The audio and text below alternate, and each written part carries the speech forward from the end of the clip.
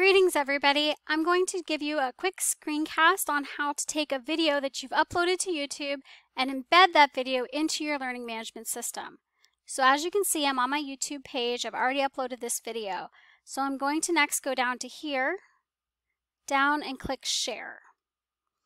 Now when you click share, you're going to have a bunch of options, but the option that we're going to focus on right now is the embed option. We're going to go ahead and click that, and we're going to get this embed code here.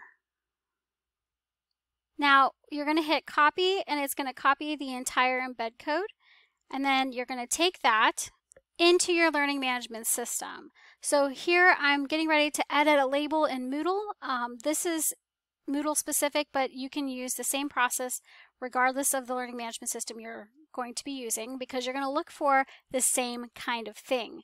Now I'm here, I have this area that I can put in HTML, multimedia, anything I want to do right here.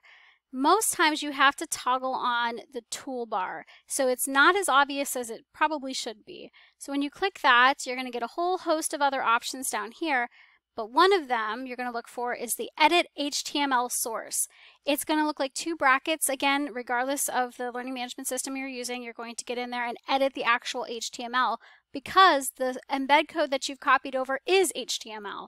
So I'm going to go ahead and click on that, and I'm going to get this source editor here. I'm going to hit paste and get my embed code that I've copied over and put it in here, and hit update.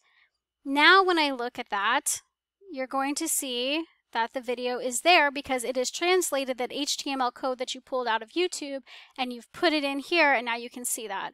From there you can add whatever kind of text or any kind of other multimedia that you want, but that is how you embed a YouTube video into your learning management system.